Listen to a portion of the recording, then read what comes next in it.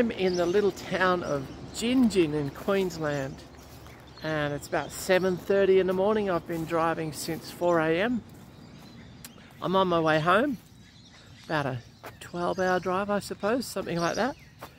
And I know a lot of you in the US drive long distances as well, but in Australia I think it's a little bit different. It's not unusual for me to do a 35-hour drive, and that only takes me halfway across the country. And what's more, I start in nowhere, travel through nowhere, and get to nowhere, and it takes 35 hours. So that's probably the difference. There's a lot of nothing in Australia.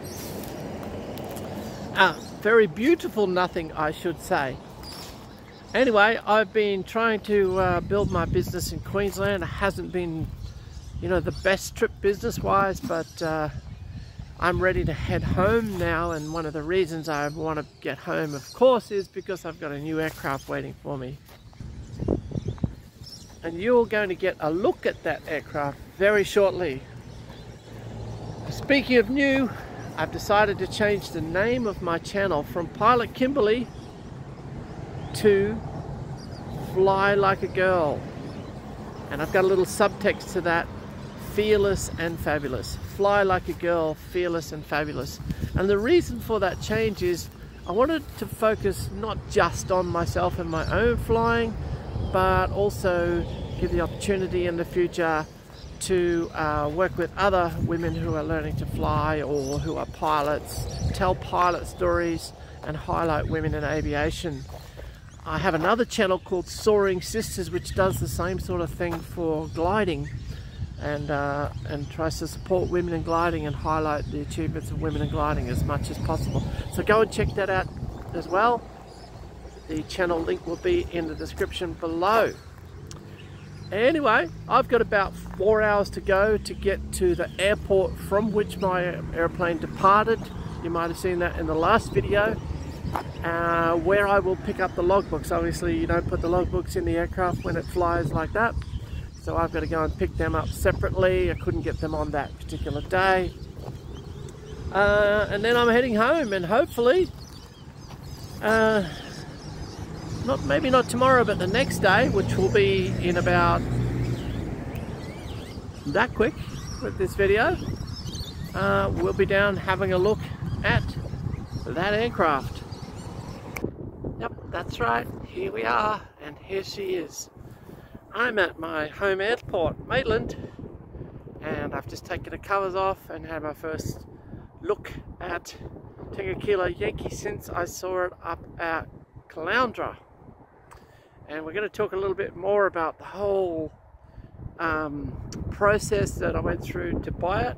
And I have to say this: don't buy aircraft like I buy aircraft, or at least like I bought this one, but you'll hear about that in a little bit. Let's take a look at her, shall we? I caught a glimpse of heaven.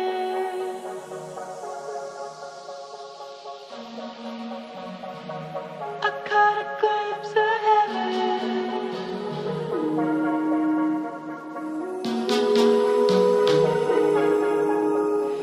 As colors stream from her eyes, and moonlight hits the sun, and raindrops on the ocean fill my heart. I caught a glimpse of heaven. I never thought it was true. I caught a glimpse of heaven, to find it was you. I caught a glimpse of heaven.